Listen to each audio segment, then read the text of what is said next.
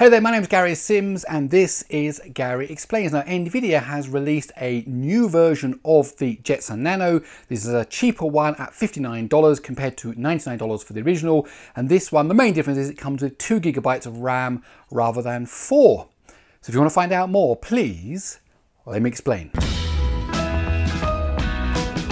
So the original Jetson Nano is the entry point into NVIDIA's range of Jetson boards, and there are quite a few of them, and it's aimed at those who want to play with, experiment with, educate themselves about machine learning, and it costs $99. And I have a full review of that board here on the Gary Explains channel, and I will leave a link to it. So really there's very little difference between the original Jetson Nano and this one, except for this one has only 2 GB of RAM and is $59 rather than $99. So this video is mainly going to look at the differences between the two. If you want a much deeper dive, do go and look at that other video. However, I will have a quick overview of this device before we also go on to look at the online training courses that you can get from NVIDIA, which are free, which teaches you about machine learning from their Deep Learning Institute. So let's just remind ourselves of the specs of the Jetson Nano 2 GB board. So the Jetson Nano 2 GB comes with 128 core NVIDIA Maxwell GPU, and of course that's the key thing for all of these machine learning tasks. It's backed up by a quad core ARM Cortex A57 CPU clocked at 1.43 GHz, and there's 2 GB of RAM in this one rather than the 4 GB you get in the normal Jetson Nano. And then you've got 2 gigabit Ethernet, you've got the possibility of Wi-Fi, there's USB, HDMI, and of course there's those 40 GPIO pins which are in the same layout as the Raspberry Pi, I2C, SPI, and so on and so on. So a lot of the projects that you could do on a Raspberry Pi, you can certainly port over to the Jetson Nano. There's also a camera connector which is compatible with the Raspberry Pi camera, micro SD card, and so on. And of course, the Jetson Nano 2 GB developer kit will be priced at $59 and will be available for purchase starting at the end of October 2020. Okay, so let's go ahead and look at some of the differences between the 4 GB version and the 2 GB version. So here we have the two Jetson Nanos side by side. This is the original Jetson Nano 4 GB version, and this is the new Jetson Nano 2 GB version, this one being only $59 compared to $99. And as you can see, both boards do look very similar. The basic idea is you've got this module here, which is the Jetson Nano module, and it plugs into this kind of developer board that gives you all the ports and everything. You've got the heatsink here on the top. And so when you look at it superficially, very similar, the two modules, the 40 pins down the side here and then ports here at the front. But there are some differences it's worth noting. First of all, the power. Here you can see there is this barrel plug here, and you would get a power supply with this one. Okay, or you could power it through micro USB. On this one, it's no longer that barrel plug. You've got USB-C, and you would power it with a good USB-C power supply, even something like the Raspberry Pi power supply for the Raspberry Pi 4, in fact. And as you can see, also there are less ports here. So you've got the Ethernet, but these here are USB 3 ports. Here, in fact, you've only got 2 USB 2 ports and then 1 USB 3 port. And then here you've got HDMI and display port. Here you've only got HDMI. And then of course the module itself, you've got 2 GB of RAM rather than 4 GB, but the actual processor in terms of the overall performance is exactly the same, and the pins and the layout is exactly the same. Here you've got the camera connector and so on. There are a few other modifications, like some of these headers are missing that you don't have on the other board. But the good thing is the software you run on this one runs exactly the same on this one.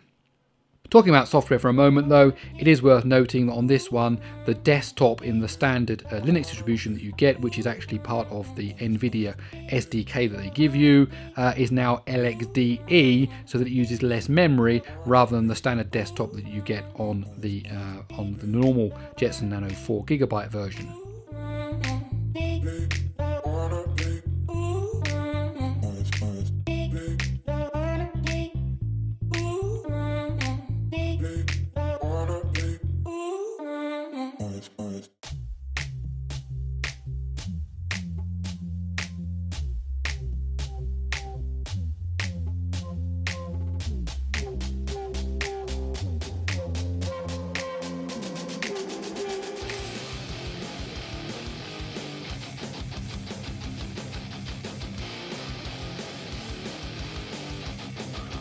So to coincide with the launch of the 2GB version of the Jetson Nano, NVIDIA have launched a special Jetson Nano courses and certification as part of their Deep Learning Institute, which is basically their online training center.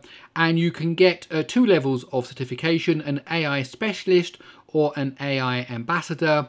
It's all free to sign up and participate, and basically you get loads and loads of stuff, starting with even how you connect it all together, right through to some complicated kind of programs that you can run, and they show you how to do all that. And at the end, in fact, you have to kind of write your own little project and submit it, and then they kind of approve the project to say, yeah, you've completed the course, and look, you've made a little project and you know what it does. Within approximately 10 to 14 days, you'll receive your project score. So obviously they're going to be maybe a bit overwhelmed by people doing this, but it's a really, really good idea. So what I'm going to do is just show you quickly one of the little exercises they give you to do inside of the Jetson Nano course. Okay, so here's one of the examples of the early courses you get in the Deep Learning Institute, learning about the Jetson Nano. In this case, it's going to teach us how to do some image recognition, and it uses a Jupyter Python notebook, so you can go through and see exactly how the code is formatted and formed, and they give you all of the instructions. What we're going to do is just basically step through this one line at a time, run the code. It's important when you run it to wait to this here, the instructions finish, so that it says there, and we'll step through to the next one, and we'll wait to see what this print statement comes out, task with categories. There you go, thumb task with categories. So what this one does is because in here you can define the categories. Here what I've done is I've kept the original one, which is thumbs up and thumbs down, and there are other ones you can use. So we're basically going to be able to train our model to recognize a thumbs up or a thumbs down. And the idea is that you take some photos with your webcam, which is connected to the Jetson Nano. You take some pictures with the thumb up, you take some pictures with the thumb down, and then you train the model. And obviously the more pictures you take, the more examples you give it, the more accurate it will be. I'll take about 20-25 pictures for thumb up, 20-25 pictures for thumb down, and then train the model, which you can train actually here on the Jetson Nano. There are other alternatives. You can train it in the cloud using NVIDIA's GPUs. You can train it on a PC using kind of, big powerful GPUs. But for this kind of DLI course, Deep Learning Institute course, you can do it actually on the board itself. So we'll keep going down through the different things here. And once you've got to the very end of it, it brings up a little interface that allows you to actually run this. And here it is here. So basically what we've got here, this is the shot of my webcam showing the cupboards up on the wall there of my office. And basically we can have thumbs up here or thumbs down. And what you do is you basically take a picture. So here we're going to kind of stick my thumb into the picture. There we go. All right. And then we're going to do add. And that's the first picture added. And then we're going to take some more. Just kind of, different distances, of my thumb, kind of showing the thumb up picture.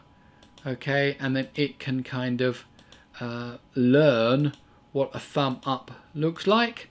And of course it's a bit difficult for it to detect there in some of this, because of course that the pine cupboards I've got there are quite hard. So let's give it some bigger ones to cope with. Okay, I'm just clicking every time I'm moving. I'm kind of just clicking to show it what a thumbs up really looks like. Okay, let's really get some good ones in there. Okay, I've done 30 now, it's more than I intended. Okay, and now we go to thumbs down, and we do exactly the same. So here we are, we start adding some thumb down pictures. Okay, same thing, we can just kind of go around here, showing it what a thumbs down looks like. Okay, to kind of give it an idea of a thumbs down. Some closer ones, there we go. Okay, another 30 there. Okay, and once you've done that, you now go down here to the train, you click the train button, and that will train it on the Nano itself, and that will take several minutes. So I'm going to hit train, and then we'll come back when that's done. Okay, so the training is finished. As you can see, these numbers tell you here some of the accuracy. Obviously, the more pictures we would do, the better. I've done, as you saw, 30 odd pictures for each one. Now look here, so you can see here it's live, so it's taking the camera feed from the video camera, from the webcam, and here it tells you what it thinks about thumb up, thumb down. So here it is, thumb up, and if we turn this the other way, there you can go. Now this has gone thumb up, so you can go 1 0 0, 0 chance that it's a thumb up, and it's actually a thumb down. We go back up to here and those swap over like that, and this is live. So as I'm moving around, this is actually doing that. So obviously this is just showing you a very simple model of how you can train a Jetson Nano to do different things. And in this case it was a thumb up, thumb down. There's a whole bunch of these you can do, and when you go through the DLI course, you get to learn to do all these different types of exercises, training, and then inference to work out whether your training model has worked. Okay, that's it. My name's Gary Sims. This is Gary Explains. I really hope you enjoyed this video. If you did, please do give it a thumbs up. And if you like these kind of videos, why not stick around by subscribing to the channel? Okay, that's it. I'll see you in the next one.